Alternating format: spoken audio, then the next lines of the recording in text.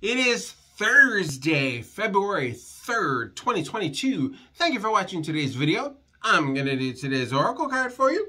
So let's see what today's Oracle is going to tell us. Today's Oracle card, La Sal, the salt. Salt of the earth. So many times you hear, like I said earlier in the Zodiac readings for this month, salt to taste. When you need a little bit of a kick, you add a little bit of salt. If you have way too much salt, it spoils the flavors. All you taste is salt.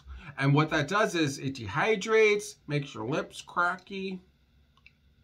And so with this card, salt is about the value of life. Salt is about creating wonderful flavoring. Salt is it's also like from the earth. It's being grounded. It's being simple. It's being easy.